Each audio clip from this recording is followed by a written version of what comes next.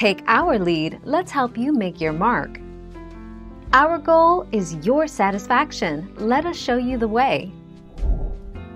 Are the Virgin River books as good as the TV show? Yes. Actually, they're better. A 20-book series, as one would expect, provides so much more depth, so much more color, so much more drama, so many more lovable characters and of course, so much more romance than one season of a TV show ever could.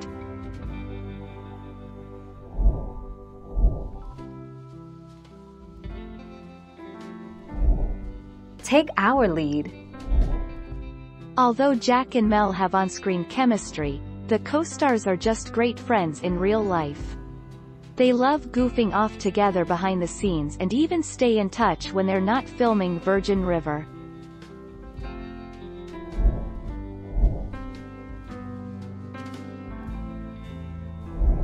Make your mark, take our lead.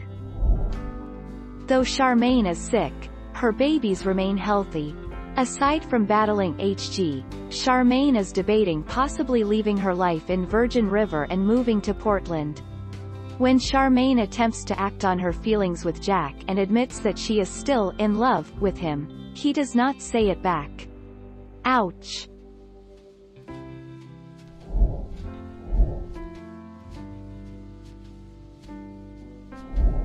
Let's help you make your mark.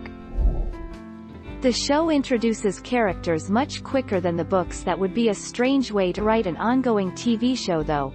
So the series writers have chosen to combine multiple books and introduce characters much sooner than they were introduced on the page, while keeping Mel and Jack at the center of the story.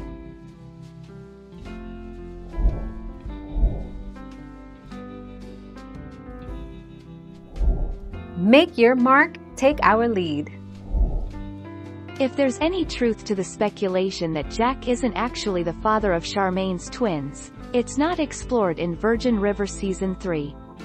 In fact, it would be pretty strange for Charmaine and her new husband, Todd, to attempt to cut Jack out of the twins' lives if she had lied.